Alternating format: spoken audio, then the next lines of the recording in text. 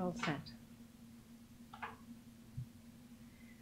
Earlier in the week, Linda gave a presentation on data life cycles, and we saw lots of visualizations of the data life cycle. This is yet another visualization, but it's only there just to say that what we're talking about is the end of the life cycle, where we're giving access to data and we are reusing the data.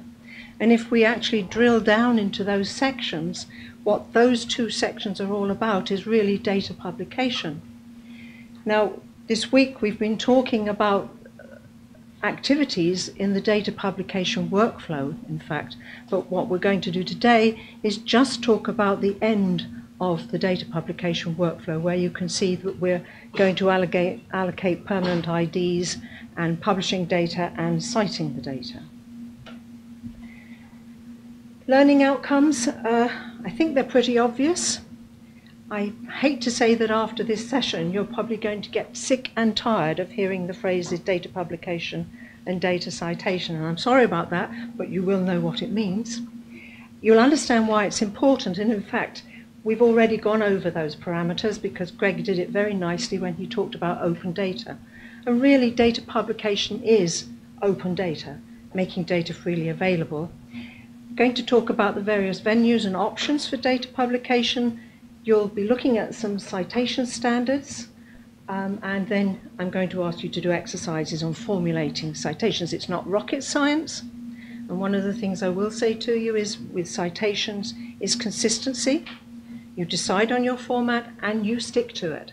What is really bad is when you change your formats all the time, but we will come to that anyway. Every one of our presentations seems to have had a definition in front of it, so here's one for data publication. And it could actually be the same for open data, because it's making data freely accessible or at marginal cost, because of course sometimes there are small admin processing costs.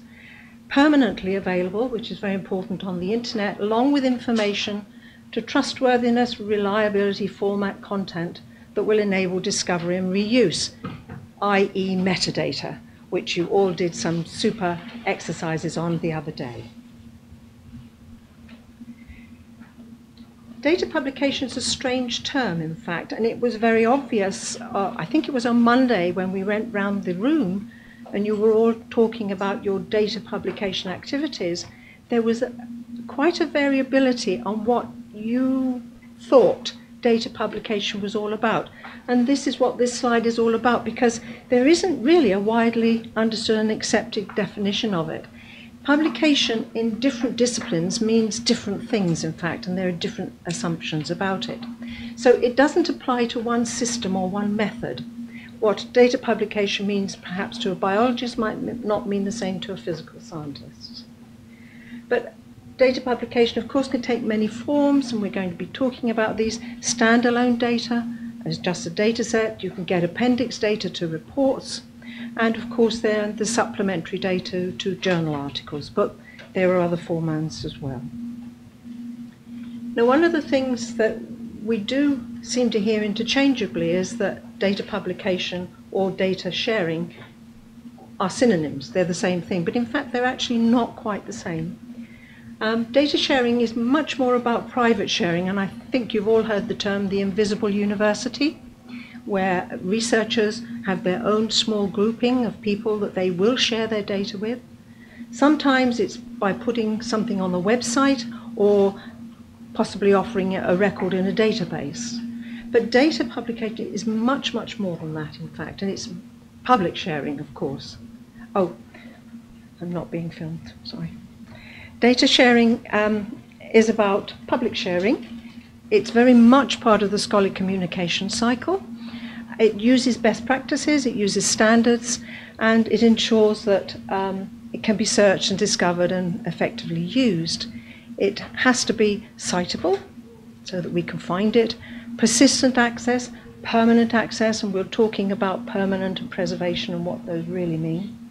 And again, quality assurance, because there has to be some sort of review process, if you like, of data sets within the record. The problem is that data publication has been, perhaps is not becoming, but certainly has been a second-class citizen, because there's been no incentives to make data available. Publication of the raw data doesn't have the same weight as a journal article, for example, so you're not going to get promotion by actually working and producing a data set. Not at the moment, in fact, but things are changing. So the effort to produce data is not actually highly rated. And it's a shame, because, as we heard at the very beginning of the week, it's the key to science success and science progress. And again, I'm going to go through these, but we saw them on Monday. It encourages multiple perspectives. It builds a community of collaborators. It can help identify errors, and maybe that's what researchers worry about. If I let my data out, I'm going to be found out. It discourages fraud and misuse of data, and a lot of researchers do worry about making their data public, that somebody will misuse the data in a bad way, using some statistics to prove or use it for evidence for a case in which it wasn't actually designed to do. So they do worry about that.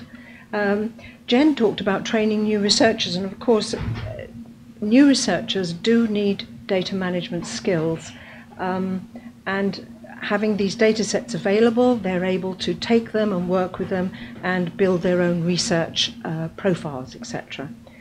The obvious one is efficient use of funding and resources. You don't duplicate your data collection, and experimental data is very expensive to verify, and observational data, probably you would never repeat that experiment, although you are going to have IODE2, where you've got some baseline data and you're going to be able to go back and compare the original data.